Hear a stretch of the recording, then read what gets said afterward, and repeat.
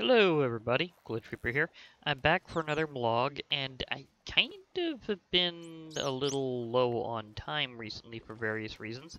Not the least of which has been kind of a combination of work related, the Doctor Who marathon, and I'm recovering from another stage of my whole dental overhaul thing. So, yeah, that kind of all happened in a very brief time span, so things kind of got a little out of it. But anyhow, wanted to get another vlog about something that's kind of been related in terms of, well, sort of. Uh, I was wanting to discuss how some things kind of didn't go through the way I was expecting. Namely, there was a few mod pack things that have kind of happened recently, and in series ideas that didn't. Please go back to the water. Thank you. But yeah, and I was wanting to discuss kind of what the situation has been with some of them. And one of which has been the whole modding frontier thing. It was going to be pretty cool, but then the server had a major issue, and the server owner decided to use it for something else temporarily. We might come back to that idea in the future, but for now it seems that they kind of got it a little overtaxed. So, yeah, I mean, it kind of was a bit,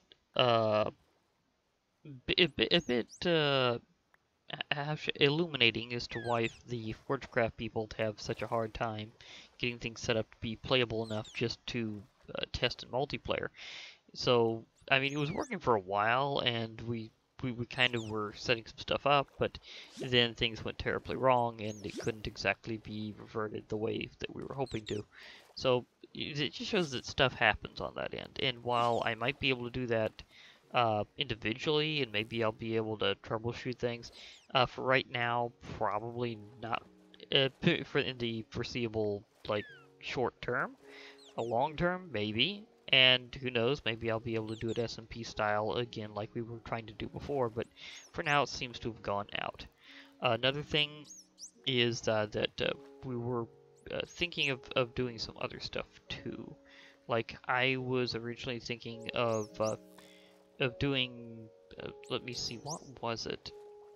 Well, I know that some things kind of went down in other ways. Like, I know I mentioned that before that Crusader had kind of a memory issue where things kind of went down and I lost some progress. I'm still progressing on the Thaumcraft side of that in terms of my progress. In fact, I'm pretty much nearly done.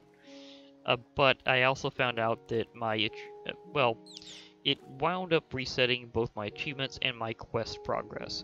I'm not sure if I'm going to reconvene on the quest or not, because that kind of was a bit scrambled with one of the direct pack updates anyhow, and I've already got up to a pretty good point on those things. I may still do something similar later. I might redo some of that in the background and see if I've been to a point where I can show anything past that. I don't know. So that's kind of in the maybe department in terms of worrying about that. I may just go ahead with getting back into Crusader at some point, which could be fairly soon, maybe not, I don't know. But it is getting pretty much back to the point where I can do things again, which is very nice. This is I was able to reprogress there, because for a while I thought with all that Thaumcraft progress lost that it would just take way too long. But the answer is a little bit different than that. Oh, poor Dolphin. You can kind of see why I had to restore the Dolphin in this tank. Yeah, they need a little bit more foresight in their leaping, because that's not necessarily good to go nose first into a large piece of glass. It's not safe in real life, so it can't possibly be safe in Minecraft, right? Yeah. Poor Dolphin. That had to hurt. Anyhow, I was also going to say that me and Gina, we were doing the series on Thaumic Resurgence together. Currently, we're not sure what we're going to do about that. We might update and do like a version 2.0. We might continue where we left off. We might do other things together. And we might even join together and do Sevtech Ages. Which now the funny thing is that he doesn't seem to have the confidence that he's a well-known modder, which is very weird. I mean, Abyssalcraft is pretty big and it's well featured in that mod pack, so I think even if his opinion is true, it won't be for long because that mod pack is really popular. So I'm pretty sure that's going to bring a lot of attention to pretty much most of the mods in it in short order, which is interesting because I kind of may have brought the attention of one of them to one of the people who made the mod pack, and so that's kind of created a feedback loop because now the mod pack's super popular and that's going to bring more attention to that particular mod, and may or may not realize it, but I'm talking about Totemic, which was one of the uh, more successful mod reviews I did. I may also do an update on that in the future. It's gotten a good enough amount of content where I probably should be able to do a full update video rather than just have something just announced. So yeah, so it's probably about that time. And a lot has kind of changed with it since then. In fact, it finally actually has one of the things that are one of the most appropriate changes everybody has been asking for, including me. And that is custom models for the totems. I mean, come on, you gotta have your decorative totem pole. So that was kind of a given. And there's some things that I might still do otherwise in terms of series and stuff, but for now things are kind of a bit in flux.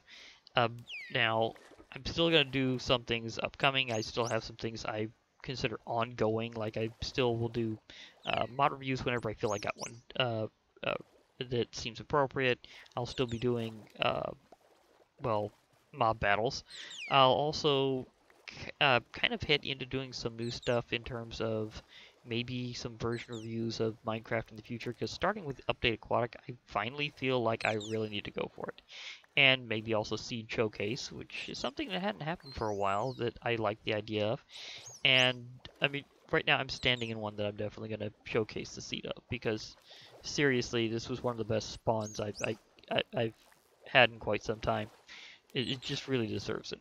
And I haven't seen much of that otherwise being done for quite some time, and I'm kind of surprised because with the landscape having more and more important features, why aren't they just saying, hey, by the way, this shows up if you go to this world? Or have more people gotten more of a spirit of adventure and not wanting to know in advance and just going for it? Admittedly, now that we have wings in Minecraft, that could kind of be a thing. And they have made it a little easier to find certain types of structures, but not all. There's some that still, when you find them, and they're still seed specific. So I just kind of feel that it would be kind of good to bring back that kind of practice back into the Minecraft community a bit, because I have not been seeing it for quite some time. I'm going, that was a cool idea. I kind of like collecting seed numbers myself, so why not bring that back? And there's some other things I'll be, of course, continuing as I already have been. It's just I wanted to also just kind of go over what kind of happened with some particular series I was doing and why they kind of went out. Like, you may know the story of Crazycraft, that I was trying to synchronize with a server and something horribly broke. Specifically, mainly a lot of, like, IDs. May or may not be familiar with the concept of IDs in items and blocks, because that kind of transitioned, darn lips, it kind of transitioned over time to not relying on ID numbers as much, and kind of went more to names of blocks and items. The thing is, back then in 1.7.10, that was pretty much the only way things were done. So sometimes whenever you changed a pack in some way, it would reroute every last number, and then things would get scrambled. And that's pretty much what happened, and that meant that I couldn't really go back to that world that I've been doing for so long. So that's basically what happened there.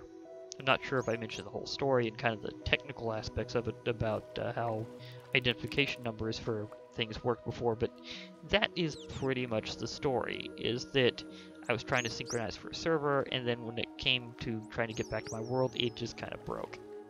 And the server, it worked for a while. We had a good time with it. Even did a few videos on it, but then, like, the server owner had, like some issues and wanted to kind of shake things up and do something different, so we decided on trying to do the whole modding frontier thing, and of course that I mentioned the story behind that one just a few moments ago, so you kind of know what happened there.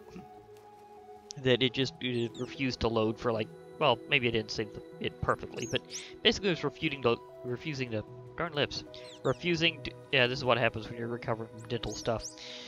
It was refusing to load for like anybody, and on any possible launcher. Like we were even trying to use the vanilla launcher and doing like a straight up profile. We were trying to use alternate launchers, and normally whenever you're on a server that's modded, all you have to have is all the mods the same.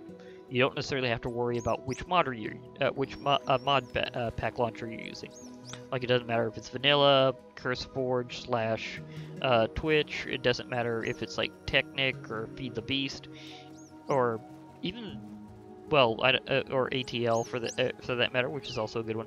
But the fact is that normally all you need is the right mod. So we were very much pondering what went wrong, because we were even trying to use the same thing. So it came down to a point where we're going, something's just not working, and we didn't have enough ability to figure out what went wrong. Like we weren't able to troubleshoot it good enough, so it kind of went out. Now, as for some other things, again, I'm still kind of going, and some things I might be doing new after a while, but right now, again, I'm a bit squeezed in more than one way, but I still try finding as much time as I can. So, yeah, I mean, I'm persistent. We'll see how this goes. For now, this has been Glitch Reaper, and I think I've got all the news in that I need to for this time. So, I do hope to hear from you later. I'll be logging off for now, so bye for now, everybody.